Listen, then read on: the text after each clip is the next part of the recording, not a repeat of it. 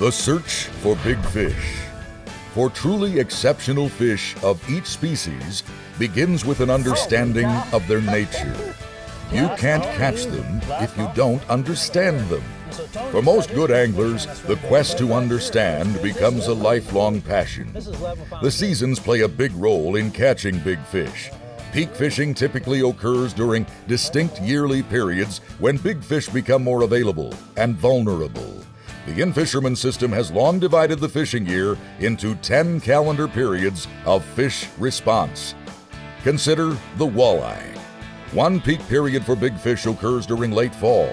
This is the cold water period, and on big waters such as Lake Erie and portions of Lake Ontario, like the Bay of Quinte, giant fish follow schools of shad and ciscos in open water. Trolling with crankbaits usually keys the fishing, as anglers must at times search far and wide for feeding fish.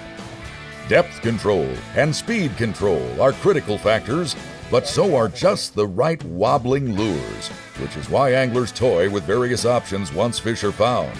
One of the best plugs is the hard-wobbling deep tail dancer, but at times fish prefer the subtle wobble of a husky jerk, or even the subtler wobble of the minnow rat. Nice fish. Looks a little longer. There we go. Beautiful, man. Yeah. Gigantic again. Really unbelievable. Look at that. Oh, look at the colors on it. That fish is a gnarly 9 pounds.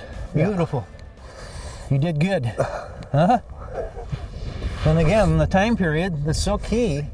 We're here first week of December, basically the first week of December, right after Thanksgiving.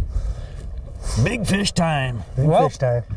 We're hitting them now. We've got the pattern down. We've got the vibration pattern down. We've got the depth down, and we've slowed down. So that that's olive the color whole, again. Huh? So use that olive color, bro. Yep. That's the whole equation. Get that all figured out, and you've got yourself a pattern. All right. Well, we'll try for one more big fish.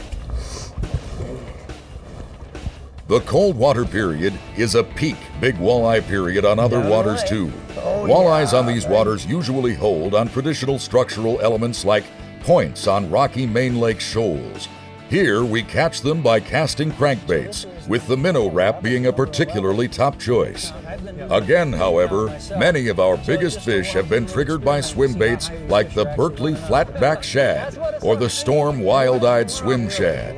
As the year continues, we find that other periods can be good for giant walleyes. During winter, many big ones are caught at first ice, and particularly on big waters like Lake Winnipeg. Fishing also peaks at last ice. Meanwhile, on rivers, many big fish are caught during late winter and early spring as they enter the pre-spawn period. Once walleyes have spawned and 3 or 4 weeks pass, many big fish move back toward shallower water to forage. On reservoirs, much of the action is in creek arms. In natural lakes, some of it happens along main lake weed edges. This, once again, is prime time for fishing with swim baits and crankbaits. You know, we've got post-spawn fish in here. They're coming into these shallow, warm bays. They're waiting for the ciscos and the perch to come in. They're feeding up, getting ready for the season. And it's actually a classic situation that occurs all across the country, but people overlook the option for big walleyes in relatively shallow water post-spawn. All right, back to What we've shown here thus far begins to provide a feeling for peaking seasonal periods for one fish species. At In-Fisherman, fishing is a multi-species affair, so pick a species, and part of the plan in catching the biggest fish centers around the identification of peak seasonal fishing periods. Pike? There we go. Last ice is a peak time for giant fish as they move toward areas where they spawn. Most big fish are caught on dead bait set below tip-ups. It's a calculated sit and wait affair. We've mentioned peak periods in ice fishing for walleyes and pike. Giant specimens of all the various species are vulnerable under ice at times. Fishing for most fish, including panfish species like perch, crappies, and bluegills, typically peaks at first ice. Anglers haven't bothered the fish for weeks, and water habitats are still brim with oxygen that diminishes as winter wears on. Exceptions include true cold water loving fish like the lake trout, which thrive and bite all winter long. Giant whitefish also bite well during the winter period.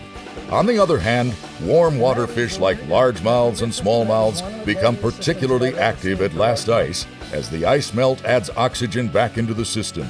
Starting to get the hang of it? Well, consider the two biggest sport fish in freshwater, the alligator gar and the white sturgeon.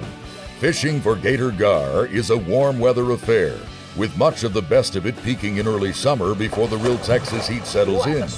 Fishing for white sturgeon on the Columbia River in Washington and Oregon often peaks in fall, while fishing for them on the Snake River in Hell's Canyon can be good already beginning in late May. So, no surprise that the seasons play a vital role in timing the bite for big fish, not just for certain species, for all species. It's a magical quest, this search for giant fish, a lifelong passion for many anglers. Perhaps it could even be considered an obsession. Anybody who wouldn't love doing this, if this isn't one of the greatest sport fish in North America, you tell me how it could get any better than this.